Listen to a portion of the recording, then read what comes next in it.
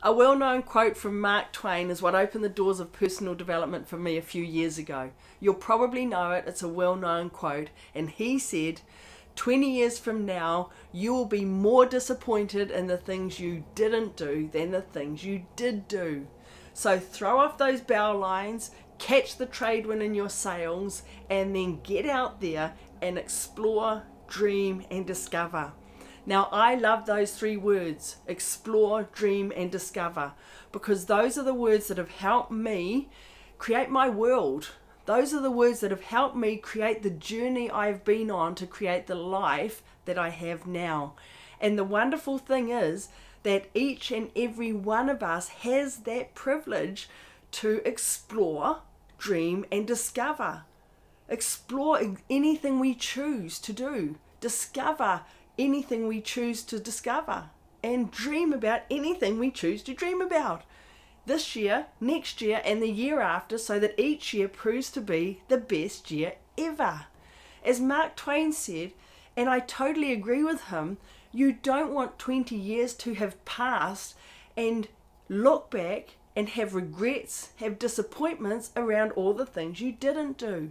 What I want for you and for me and for everybody I meet is in that 20 years, I want you to be amazed at what you've achieved. I want you to be amazed at who you've become.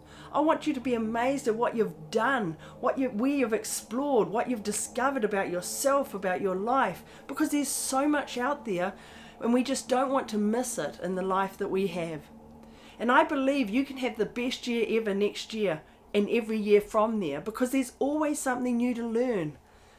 There's always a new habit to create to make our world even brighter.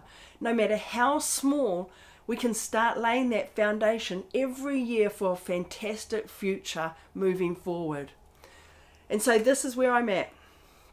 Next week, I'm going to release my Make the Most of a Year 6-week coaching program.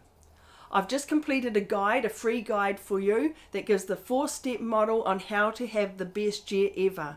4 steps to the best year ever. And then what I'm going to do is we're going to have some free training, free webinars here where we can put together and set that GPS for success in 2018. For all of us, the new year is nearly here.